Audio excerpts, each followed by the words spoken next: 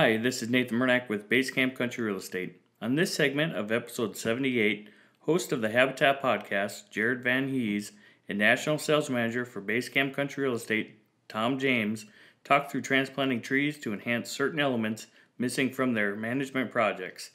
To learn more about the Habitat podcast, please go to habitatpodcast.com or find them on Facebook and make sure to give them a like.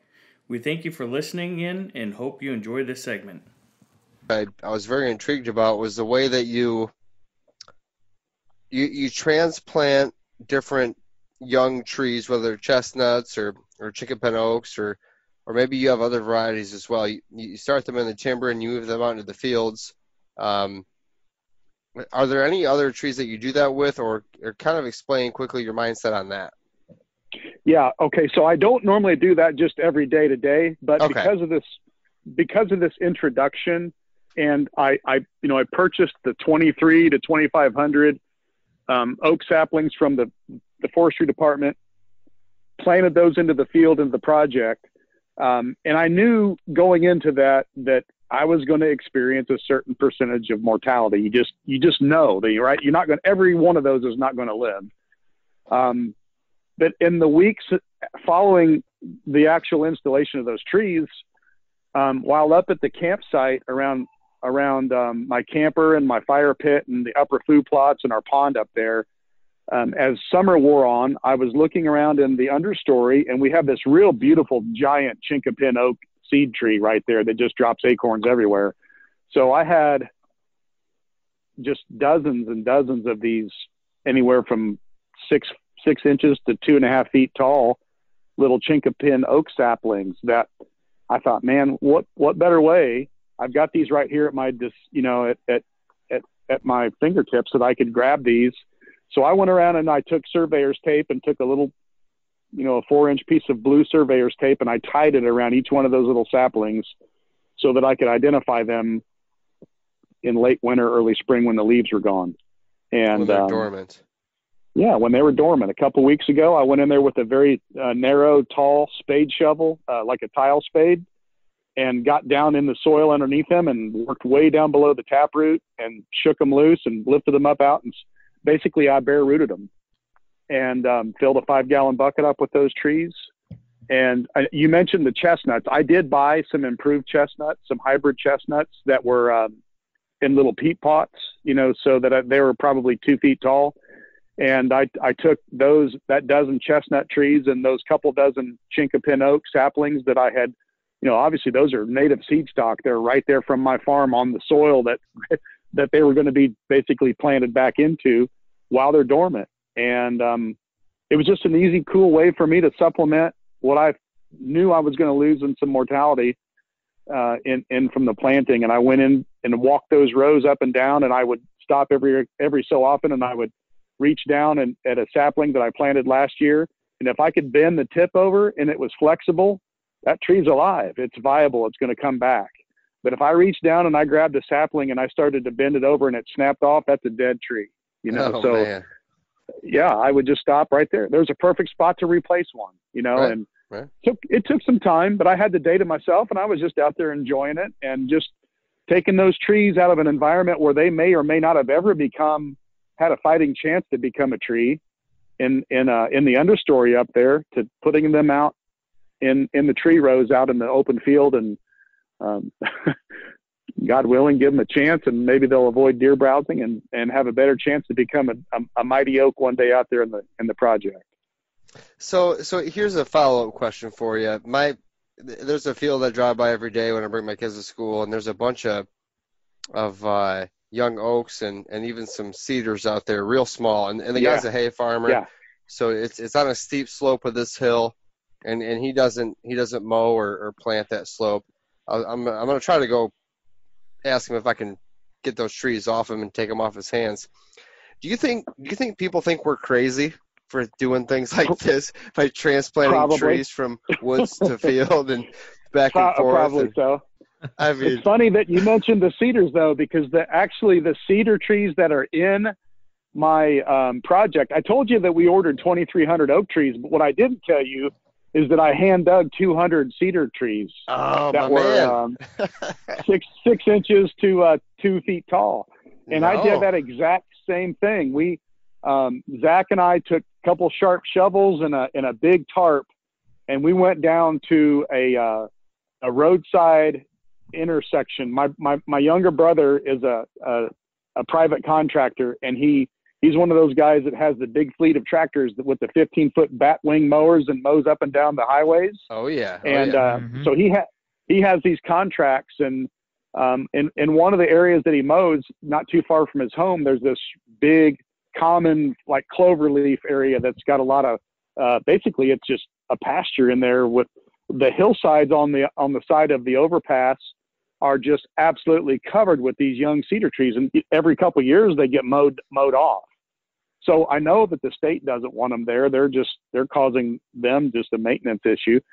So I went down there last year. Zach and I went out there with our shovels, and within an hour we had a couple hundred of those things dug up, bare rooted, and wrapped tight in that into a big a tarp.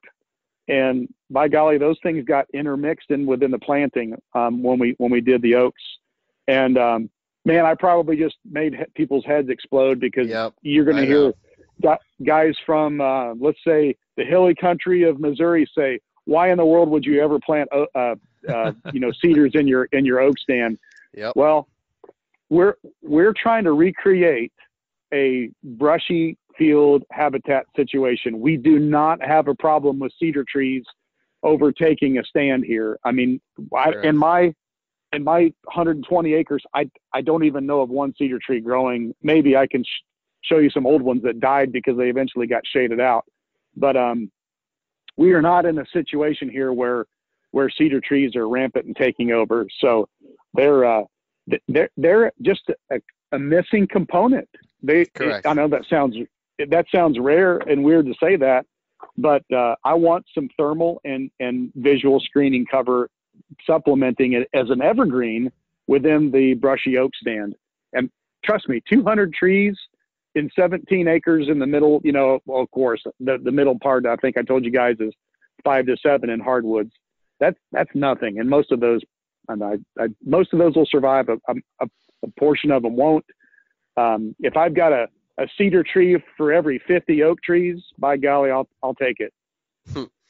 Amen. I was wondering if you were going to catch the whole invasive side of things on that conversation. Yeah, a lot of guys will probably be shaking their heads at this part, but at the same time, you know what? Where I'm at as well, I'm lacking thermal cover, conifers, anything with year-round cover, and those things grow like weeds. And I could use a few hundred of them. There's not one in my area, so like you said, I think it's something I'm gonna go for, and I wondered if you had ever thought about that too. It's funny that you actually did it. I've done it many, many times, and I can show you some now that I did back in, golly, all the way back to 2004, 5, or 6 that are 15 and 20 foot tall now, that were exactly that. I dug them up out of a ditch or a fallow field that somebody mowed, and I transplanted them. And lo and behold, I gave them a fighting chance, and they're magnificent trees today, and providing screening and thermal cover. So here, I think we covered this in the past conversation, that I'm a landscaper by heart, by original trade. So I can tell you this with all certainty, is that if you dig cedar trees early March, we're starting to get to the point now. I mean, you can still do it now if you can get them in the ground within the same day or two after you dig them. But as long as you keep the roots moist and get them into the soil, and that has some moisture to it, you'll still be okay. Ideally, you would have done that a month ago. Yeah. But it's still possible to do it now. And if you go out with I keep referring to it as a tile spade. It's got like a 2 foot long blade to it, and it's only about 4 inches wide. It's what we used to use when we dug ditches to put drainage tile in, because they were narrow but long, and you could scoop out the soil, but in a narrow trench. Those things are ideal for digging little sapling trees, because you can get deep but not wide, and by the time you stick it in the ground, working your way around a tree, maybe you stick it and push your foot down 6 times, and you've made a complete circle around this tree and cut all the, a nice clean sever of the roots that are going laterally, but you're deep enough down to get below that lower tap root, and then pull the thing up, by leverage. You can work the soil up and then pull it up out of the ground and shake the soil off and stick it in a bucket. And now you've just exposed those roots to air. So you got to be very, very, attentive to that. You got to be conscious of the fact that you've exposed those things to air. The less time they're exposed to the oxygen, the better, because they will dry out, and then you start reducing your chances of survival. So the more trees you can put in that bucket, and they sort of shelter each other out from the wind and the sun and the moisture loss. But then if you're going to take them home, I would either throw some shredded newspaper or some peat moss or some mulch or something in there, and spray some water in there with your hose. You don't need to fill the bucket up with water, but just keep those roots moist. And if you can get them in the ground within the next few days, if you can't get them, maybe it's the following weekend or whatever, as long as you keep them out of the sun in the garage or in the barn, keep them cool, and keep those roots very, very moist, you'll be able to make them survive when you put them back in the soil.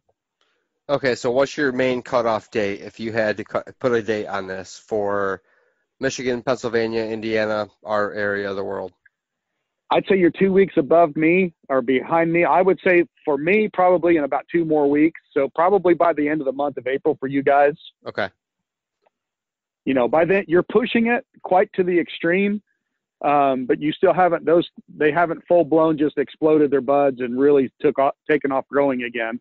Yeah. They're just sort of in that they're ready to go and just starting to swell buds. And no doubt about it, it will be a shock to the system. But those things are tough trees. They're so resilient, though.